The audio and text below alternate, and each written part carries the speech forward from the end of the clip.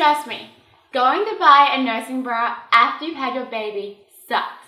Nobody wants to leave the house with their newborn baby and their ouchy boobies or jubblies or ladies or breasts, whatever you want to call them, and go and get fitted, naked, basically, for a nursing bra.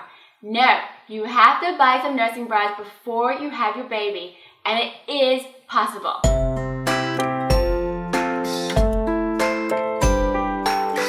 So you may be asking yourself, how on earth are you going to buy a nursing bra before you have your baby when you're being told that your boob is going to go from this to this?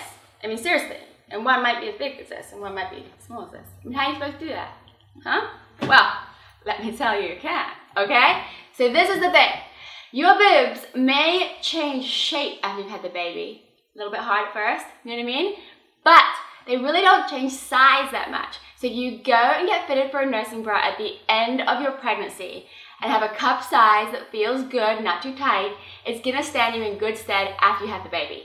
Now, as far as the circumference goes, you're gonna wanna choose the last hook of an eye, the loosest one, so that as you lose weight and as your ribcage gets smaller after you've had the baby, you can keep making it tighter and tighter, and the nursing bra can really last you a long time.